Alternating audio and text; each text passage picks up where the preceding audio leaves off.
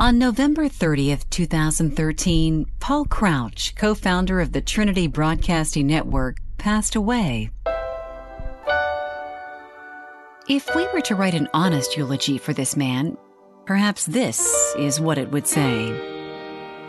He was a man who prospered.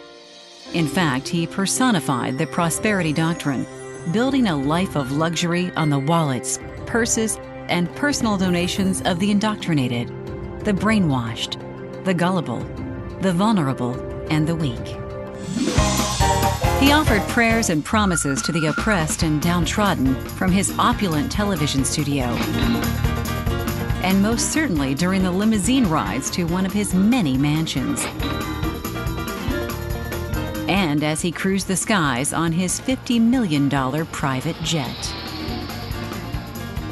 He gave to the needy, as when his wife Jan needed her own private mansion next to his, and she also needed a $100,000 mobile home specifically for the family dogs.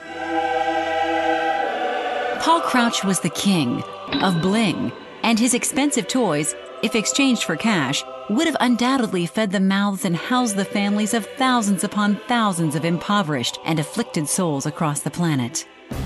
His life was marked by big money, big hair, and promises of big blessings in exchange for big donations.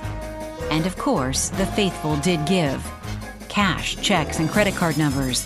The viewing audience said, "Please take our money." And Paul Crouch Sr. said, "Thanks a million." Sweet home, sweet chariot. Honestly, does Paul Crouch deserve a hero's tribute? Are the lives of his fans and followers truly better because of his television appearances, preaching, and prayers?